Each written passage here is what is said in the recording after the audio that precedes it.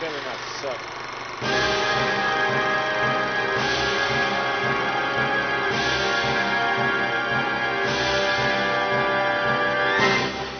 Attention all countries! Throughout history, free and civilized nations have suddenly gone fascist, suspending civil liberties and enslaving the population.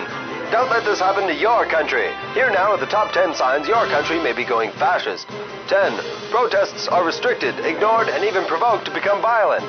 9. Plans to expand your country into an empire are kept quiet. 8. Your elected officials profit from war and other disasters. 7. Your government writes laws which directly oppose your constitution. 6. Your government sets up elaborate surveillance systems so citizens may be closely monitored. 5. Both your political parties consider war necessary. 4. The integrity of your country's election results becomes suspect. 3. Your news refers to people who disagree with the government as anarchists, communists, and terrorists.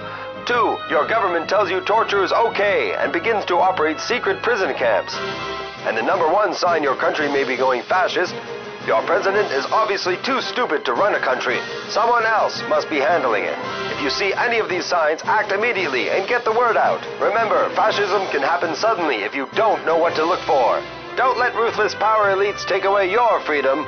Remember, you can make a difference. A message from the SFBOARARWDWTBISOTEA, the Society for People of All Races and Religions Who Don't Want to Be Ignorant Slaves of the Elite Anymore.